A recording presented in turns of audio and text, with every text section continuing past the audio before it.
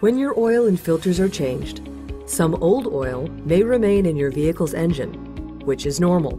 But what happens is the remaining old oil mixes with your new oil, making it look dirty. This is why it is important to clean the inside of your engine and remove these contaminants. Over time, chemical compounds in engine oils break down, causing the oil to oxidize. This results in a buildup of sludge particles. It can result in increased oil consumption, increased emissions, and loss of power. Bluechem Engine Oil System Cleaner works to remove deposits and other built-up materials inside your engine. This helps to reduce wear, decrease oil consumption, reduce emissions, and restore uniform performance across all cylinders. The Bluechem Engine Oil System Cleaner is designed specifically to pre-clean and protect engine surfaces and keeps new motor oil at maximum operating performance. Bluechem recommends that the engine oil system cleaner be performed at every service or when a vehicle is used for heavy-duty work, when any oil and filter service is over 2,000 kilometers, 1,242 miles past due. When the engine oil level is below the minimum indicator, when there is a strong burnt oil smell coming from the top of the engine, if there are signs of oil sludge discovered during the oil and filter service.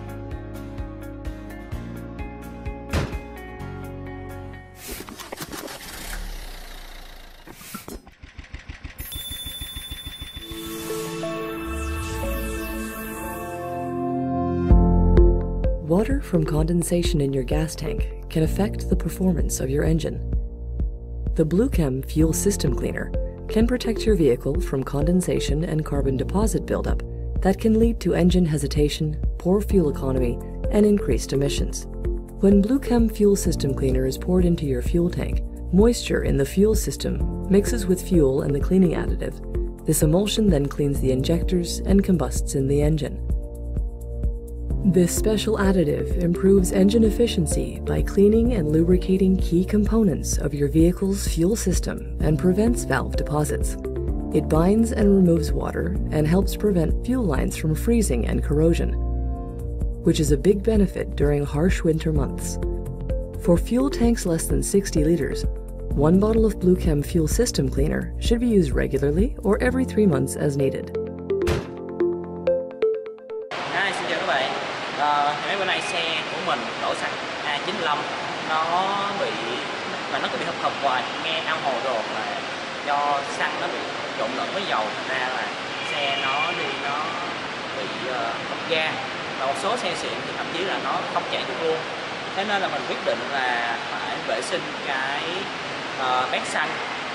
Thì cái vệ sinh bét xăng này là bao gồm cả vệ sinh bình xăng, kim phun và cả buồng đốt luôn. Thì mình chọn cái dung dịch vệ sinh bét xăng của Bluechem. Đối với mình đọc một thông tin thú vị là ngoài cái công dụng vệ sinh bét xăng thì cái dung dịch vệ sinh của Bluechem này nó còn mang thêm một công dụng nữa, đó là nó có thể đẩy nước ở bên trong bình xăng hay là những cái chi tiết hệ thống động cơ ra bên ngoài. Thì như các bạn cũng biết là trong cái quá trình sử dụng á, thì như là trời mưa đi thì có thể cái bình xăng của mình sẽ gỡ một chút những cái phần nước ở bên trong, thì cái phần nước nó sẽ nặng hơn xăng cho nên là nó sẽ chìm xuống, và nếu như mà chúng ta không đẩy cái phần nước này ra thì cái bình xăng của chúng ta sẽ có nguy cơ là nước nó sẽ vào cái lọc xăng và nó làm cho cái máy xe của chúng ta bị ngợp, cũng giống như là dầu vậy. Thì cái việc sử dụng cái chai vệ sinh bét xăng nó sẽ giúp cho cái động cơ chiếc xe của chúng ta không bị ngập xăng. Vậy thì mình sẽ sử dụng, thì cái cách sử dụng của nó cũng rất là đơn giản thôi. Các bạn cứ đổ đầy bình xăng, xong rồi pha nó theo cái tỷ lệ ở đây là 250ml 60 lít xăng, xe mình chừng 40 lít thì mình pha nó khoảng 2/3 của cái bình này. Ok. Để mình đổ vô. Đó. Rồi. Thì trước đây mình đã từng chia sẻ với các bạn rằng là cái hiện tượng lỗi trên Mazda 3 Việt Nam lắp ráp thực chất là do cái chất lượng xăng nó không đảm bảo. Thì khi mà cái chất lượng xăng nó kém, nó đi vào trong buồng đốt, cái buồng đốt nó không cháy được hết, nó để lại một than ở trên cái kim phun, và đó là lý do vì sao mà cái chiếc Mazda 3 nó báo lỗi. Thì việc sử dụng định kỳ cái dung dịch vệ sinh bét xăng này nó cũng có tác dụng vệ sinh luôn cả cái kim phun, và từ đó thì từ đó thì Mazda 3 nó sẽ không báo lỗi động cơ nữa. Nếu như các bạn đi xe bình thường thì cũng nên định kỳ sử dụng cái dung dịch vệ sinh bát xăng này khoảng 5 đến 10.000 km, tương đương với lại 1 hoặc là 2 lần bảo dưỡng định kỳ, thì nó sẽ giúp vệ sinh cái kim phun để xe của chúng ta nó sẽ đỡ tốn xăng hơn, cũng như là cái độ bền nó cũng được đảm bảo hơn. Hôm nay tôi sẽ giới thiệu cho các bạn sản phẩm Fuel System Cleaner. Sản phẩm này dùng để loại bỏ được nước trong hệ thống xăng của mình và những cái oxy hóa gây tắc nghẽn hệ thống phun xăng của mình. Thì cái thí nghiệm đầu tiên mình sẽ minh họa có khả năng loại bỏ được nước trong bình xăng. Thì đây là xăng của mình.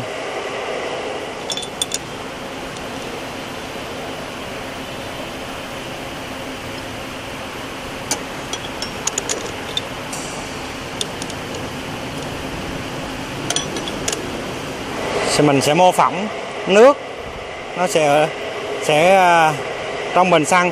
Nước vào bình xăng này nó có nhiều cái nguyên nhân. Thì do thời tiết thay đổi, cái độ ẩm nó thay đổi, nó ngưng tụ nước.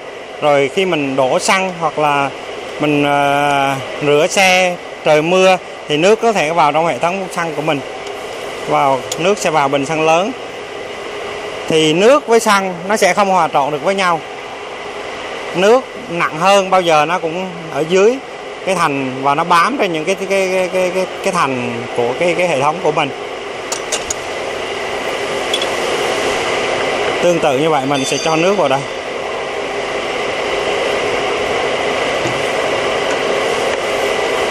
Thì mình sẽ sử dụng một ít cái sản phẩm dung dịch Fuel System Cleaner này.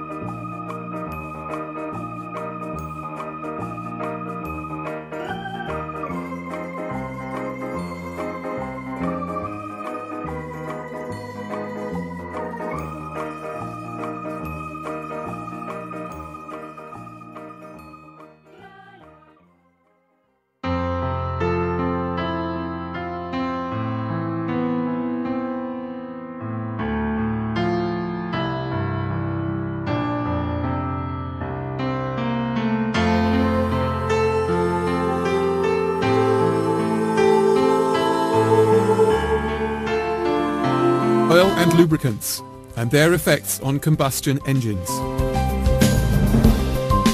Every time an engine is run, deposits are left behind, and these always have a long-term effect on the way the engine functions and its degree of efficiency.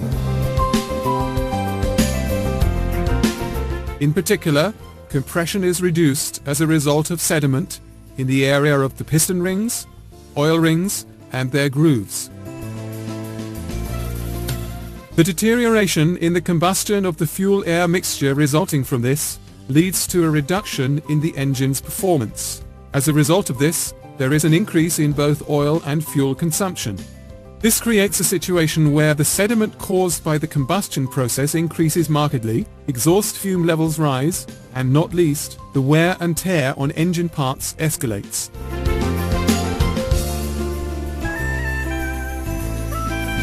Parts of the mixture and combustion gases evaporate in the crankcase and thereby accelerate the speed at which the quality of the oil deteriorates. And this can lead to problems in the crankcase breather system.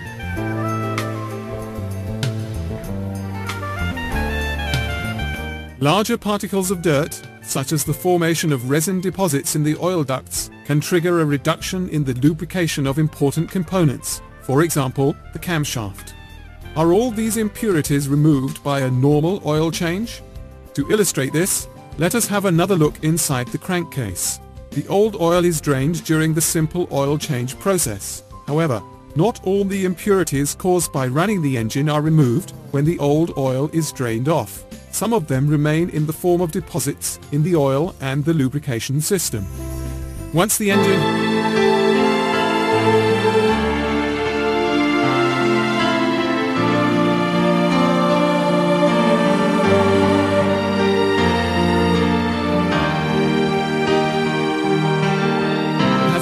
refilled with fresh clean oil and is then started, the new oil absorbs the remaining deposits, and in a very short time the oil is once again contaminated. This situation naturally has a negative effect on the efficiency of the new oil. In order to maintain both the performance and the economic efficiency of combustion engines, we recommend that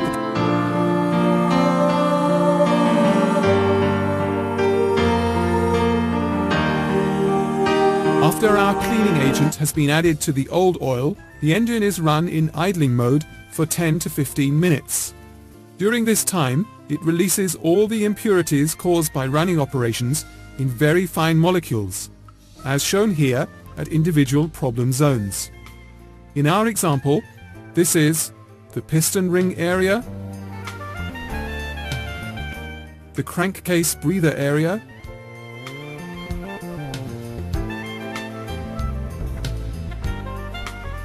the camshaft lubrication area. At the same time, highly efficient lubricating substances protect the engine during the whole cleaning process. Elastomers, such as oil seal rings and O-rings, are kept absolutely supple. All the impurities are now removed when the old oil is drained. This means that the oil and the lubrication system, which we fill with new fresh oil,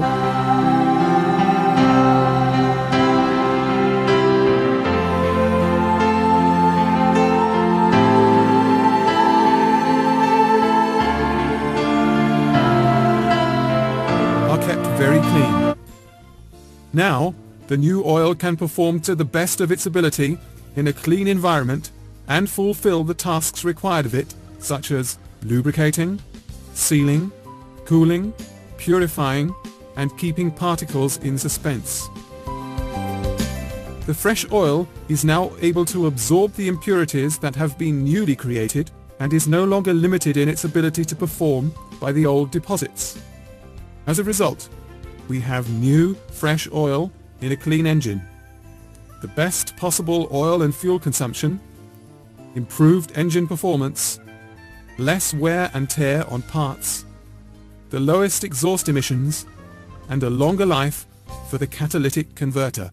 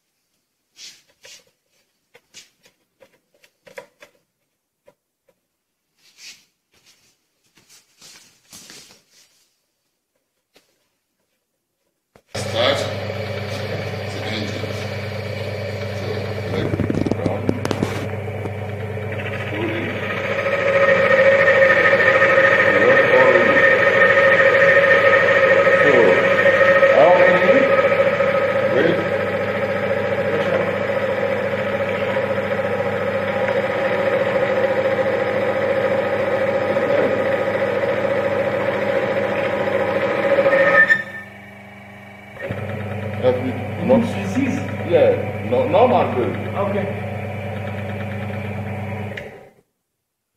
2.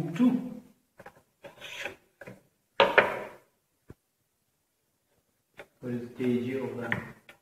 2 kg. No? Yeah. Right. Where? What is it? Where? No. And now I will turn it. What happens in the engine?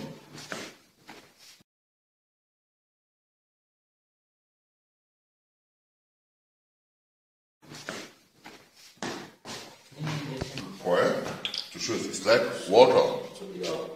Full. Oil, yes. I can do it also With the oil. with oil. This has to be added to oil. Yeah.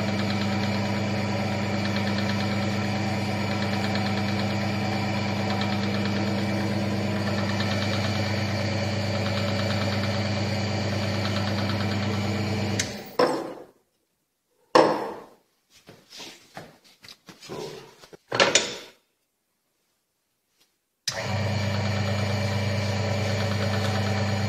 You added oil in this one, both. the same this.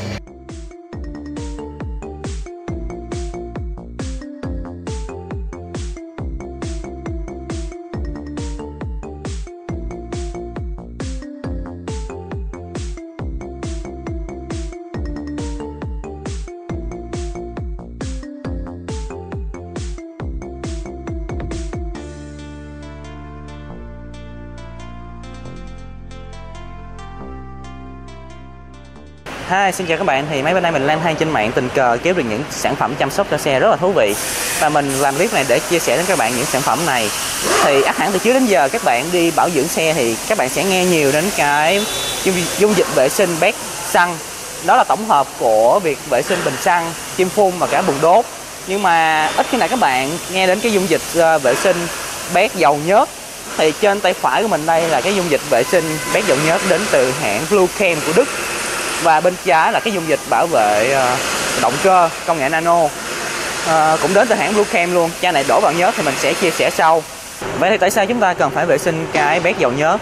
Thì như các bạn biết là sau thời gian sử dụng thì động cơ của chúng ta nó sẽ thải ra những cái mũi than trông giống như là bùn vậy đó, hay còn gọi là mũi carbon. Những cái chi tiết kim loại thì nó ma sát với nhau, nó sẽ tạo ra những cái mạt kim loại. Thì hậu quả là cái xe của chúng ta nó sẽ bị giảm cái hiệu quả bôi trơn và cái hao mòn nó cũng nhiều hơn. Bên cạnh đó cái phần mũi than nó sẽ bám vào những cái van và nó gây cản trở cho cái hoạt động đóng mở. Cái hậu quả là nó sẽ làm mất công suất của chiếc xe. Bên cạnh đó một lý do nữa đó là việc chúng ta đổ cái nhớt mới vào nhớt cũ thì nó sẽ làm giảm cái phẩm chất nhớt rất nhanh. Cái chai xúc bét dầu nhớt này nó sẽ tẩy mũi than bên trong, tẩy mặt sắt bên trong, và đồng thời là nó cũng đưa những cái phần nhớt cũ bên ngoài ra được nhiều hơn so với lại việc là chúng ta chỉ đổ nhớt cũ ra và thay nhớt mới vào. Thì hồi nãy mình có đề cập đến vấn đề là đổ nhớt mới vào cái phần nhớt cũ còn lại quá nhiều sẽ ảnh hưởng đến cái chất lượng phần nhớt mới.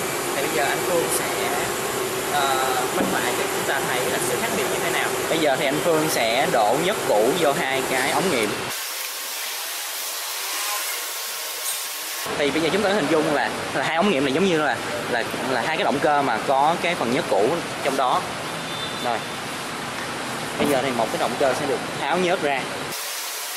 Cả hai quy trình là đều giống nhau hết. Tháo nhớt cũ ra. Thì cái động cơ bên trái sẽ không có xử lý với cái dung dịch xúc bét dầu nhớt mà sẽ được đổ thẳng dầu nhớt mới vào. Cái đợt nhớt mới vào. Rồi, để đó. Lắc lên. Đó, các bạn thấy là nó vẫn đen xì luôn, không khác gì cái phần nhớt cũ. Rồi, cái động cơ bên đây thì cũng sẽ được tháo nhớt cũ ra. Đó, anh Phương đang khui cái chai xúc bét dầu nhớt mới luôn để minh họa cho chúng ta xem. Chúng ta sẽ đổ cái dung dịch vệ sinh bét dầu nhớt vào cái lượng nhớt cũ.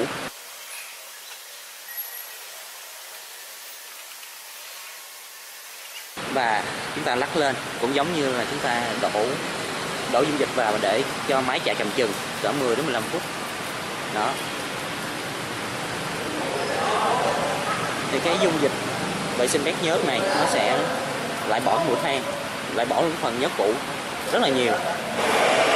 Để khi mà chúng ta đổ nhớt mới vô thì cái nhớt mới nó sẽ có chất lượng tốt hơn.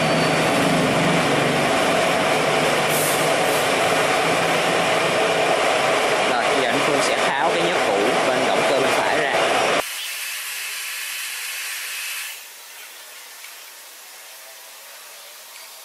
Bây giờ anh Phương mới thêm cái đợt nhớt mới vào cái động cơ bên phải nè. Đó. Và các bạn có thể thấy sự khác biệt là đổ nhớt mới vào thì nó có màu vàng luôn. Bây giờ anh Phương sẽ lắc lên xem nó có đổi màu không. Anh Phương lắc thêm chút nữa đi. Ok. Đó. Các bạn thấy đây sự khác biệt. Ở bên trái là có sử dụng cái dung dịch vệ sinh bét nhớt, còn bên phải là không. Thì cái đợt nhớt mới bên trái giữ được cái màu vàng gốc, cho thấy là cái chất lượng nhớt được đảm bảo, cái thẩm chất nhớt cũng được tốt hơn. Thì bây giờ mình sẽ có một cái bài test khác để mà cho các bạn thấy là cái hiệu quả trước khi sử dụng cái dung dịch xúc bét nhớt, dầu nhớt và sau khi sử dụng cái dung dịch nó như thế nào. Thì cái bài test này mình sẽ tháo 4 buji ra và để mà đo cái áp suất ở bên trong cái vùng đốt. Thì xe mình nói chung là tương đối là cũng được chăm sóc tương đối tốt, thì không biết là cái hiệu quả như thế nào. Bây giờ thì anh Phương sẽ bắt đầu đo áp suất của 4 cái vùng đốt, tức là áp suất cho mỗi cái xi lanh đó.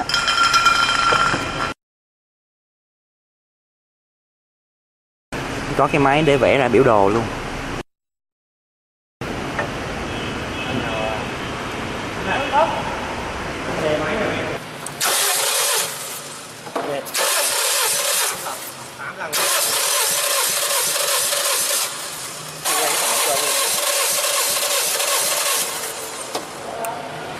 Thì đây là kết quả sau khi đo áp suất của 4 cái xi lanh hay là 4 cái máy á.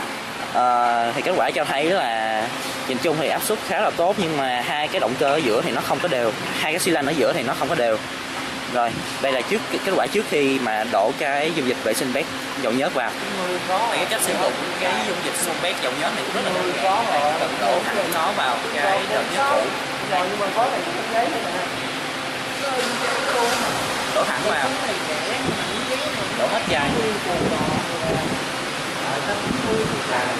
cho 5 lít nhớt. Một chai này là sử dụng được cho 5 lít nhớt.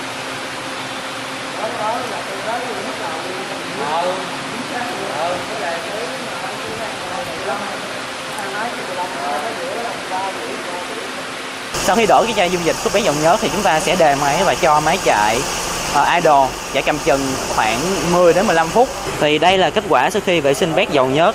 Các bạn đã thấy là hai cái xi lanh ở giữa là nó cho áp suất đều hơn so với lại trước khi vệ sinh.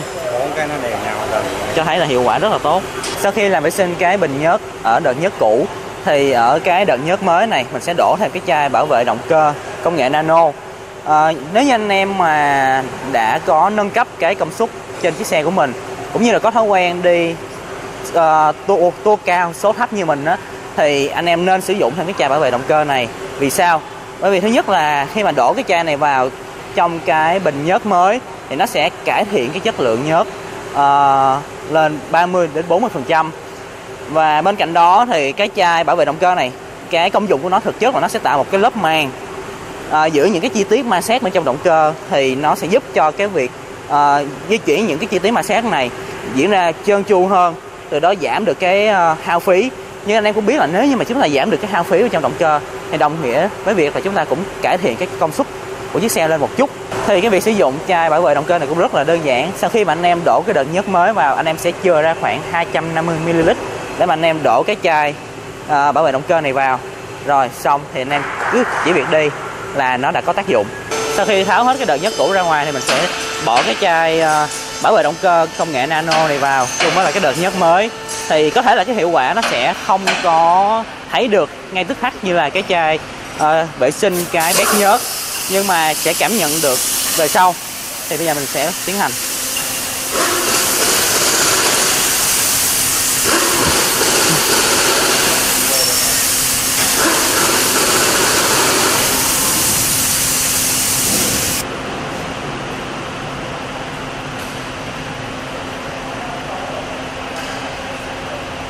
anh em, hôm nay đã là ngày thứ 5 kể từ khi mình mang chiếc Vios của mình đi làm thanh lọc trọn gói, là bao gồm xúc bét nhớt, xúc bét xăng và thử cái chai bảo vệ động cơ công nghệ Nano của hãng Bluechem.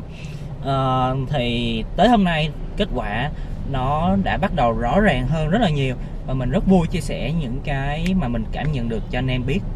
Từ cái lúc mà mình nhận xe về á thì kết quả nó chưa rõ lắm, thậm chí là cái máy nó hơi bị gằn hơn so với lại trước. Nhưng mà sau khi đi khoảng 600 cây, đi hết một bình xăng, thật ra không phải là mình đi mà là một anh khác đi giùm mình và đổ lại đây một cái bình xăng mới và đưa lại xe cho mình để mà mình đi á, thì mình thật sự ấn tượng với những gì mà cái vụ thanh lọc chiếc xe mang lại. Đầu tiên là bây giờ mình sẽ đề máy lên nè, các bạn có thể nghe tiếng máy nó khá là êm. Mặc dù là xe mình sử dụng cái lọc gió hiệu năng cao của K&N thì đáng lẽ ra là nó phải ồn hơn, nhưng mà hiện tại bây giờ thì mình thấy là nó êm giống như là mình đang sử dụng cái lọc gió zin vậy. Rồi bây giờ mình sẽ đi thử. Cái điều mà mình cảm nhận được rõ ràng nhất đó là chiếc xe của mình sau khi thanh lọc, khi mà vệ sinh cái bét xăng xong thì nó đã không còn bị giật giống như là bị hộc xăng nữa, rất là tuyệt vời.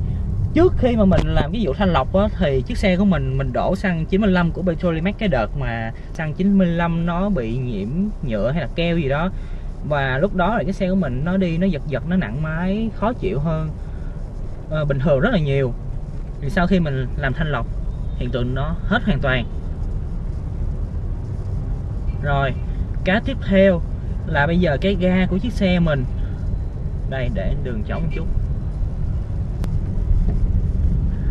nó lên rất là mượt như bơ vậy, mà lại còn êm nữa. Cảm giác như là mình đi với xe lúc còn mới. Đó. Và khi mà mình về tốc độ khoảng 20 km/h, thì trước đây xe của mình đi 20 km/h ở số 3, thì cái động cơ của nó bị hiện tượng gõ máy và nó bị đuối máy một chút. Còn bây giờ thì không còn hiện tượng đó luôn. Theo mình nghĩ thì có lẽ là sau khi mà thanh lọc thì chiếc xe của mình cái công suất cũng như là cái mô men xoắn có lẽ là nó cũng tăng lên một chút, hoặc là cũng nhiều đó. Thế nên là khi đi ở tốc độ 20 km/h đây xuống máy luôn, không có rần máy luôn nè. Đó, nói chung là mình cực kỳ hài lòng với cái vụ thanh lọc trọn gói chiếc xe này. Là mình nghĩ là anh em nào mà hôm nọ đổ nhầm xăng 95 bị gì bẩn thì anh em nên thực hiện cái vụ trọn gói này. Cũng như là anh em nào mà chiếc xe của mình đã đi nhiều thì cũng nên làm luôn, khoảng 50-60 ngàn km thì nên làm trọn gói. Rồi, xin cảm ơn.